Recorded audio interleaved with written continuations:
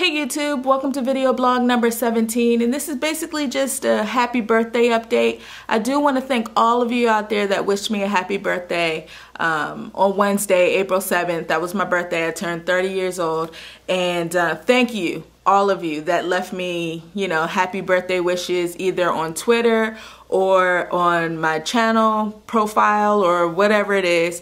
All of you that said happy birthday, I really appreciate it. Now, I know some of you were asking if I was gonna do like a birthday pickups video type of special, and unfortunately I won't be doing that.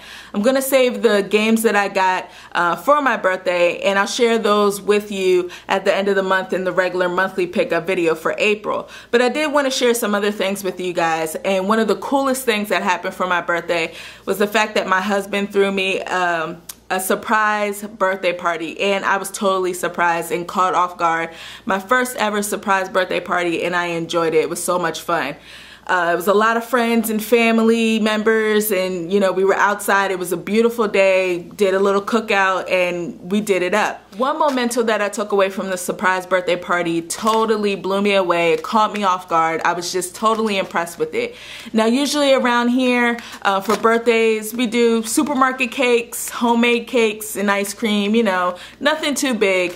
But my husband went above and beyond, and he got a custom-made cake for me for this whole surprise party. So I wanted to share with you something that I took away from that. First off, these are my trick candles that, no, it would be more like this. This is my trick candles that didn't blow out the way they should have, and that was pretty funny.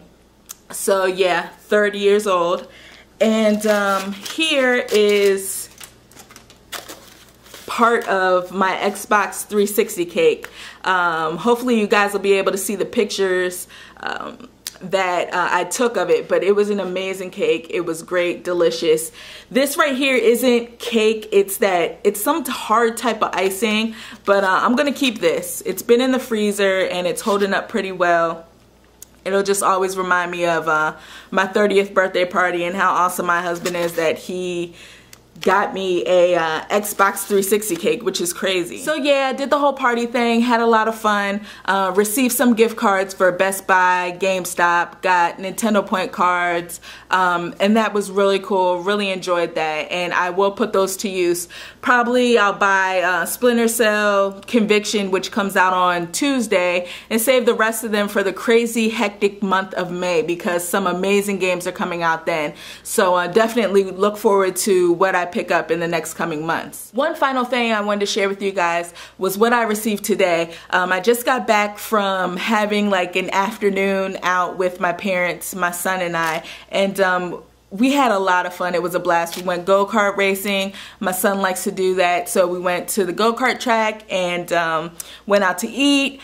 And we stopped off at GameStop for my birthday present, which is great. My parents look at me as if I'm the baby, and I am in the family. I'm the youngest. It's just me and my brother. I have an older brother, and they bought me a birthday present, even though I wasn't really looking forward to. I mean, I wanted it, but I wasn't looking for them to get it for me. I knew I was going to get it myself or try to get it myself.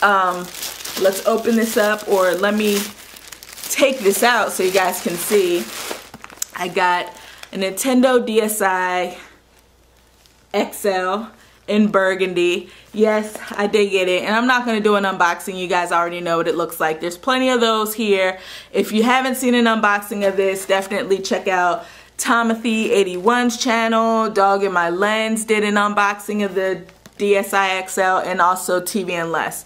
So if you're looking to see what's inside, check out any of those videos from them. But pretty excited about this. Definitely gonna play a lot of stuff on here and see if it really makes a difference out as far as how big it is. I also got 2 DS games to go along with the DSi XL purchase, not specifically for the XL, but for the DS in general. Again, which was released, I'm not sure if it was released earlier this month, like last week, or if it was just released this week, but I was really looking forward to this. This is a game made by, I think it's Sing. These are the creators of Hotel Dusk, Room 215, and Trace Memory, which are two amazing Nintendo DS titles. If you guys have not tried those out, you should definitely try them out, especially Hotel Dusk. That game is awesome, one of my favorite DS games. And this is kind of similar. It's like an interactive crime, what does it say? Interactive crime novel. So looking forward to playing some of this. Hopefully you guys will hear some impressions from this soon. And the final game that I got from GameStop for the Nintendo DS was Science Papa. Now, last night, I know this is crazy, last night I was in AC Card Shark's live streaming blog thing, and we were talking about this game, and I was planning on getting it from GameFly used, but I saw it at GameStop for 20 bucks. This is supposed to be a cooking mama type of game, and you know, the same kind of concept, except it's not cooking, it's more like making potions and science experiments and stuff like that.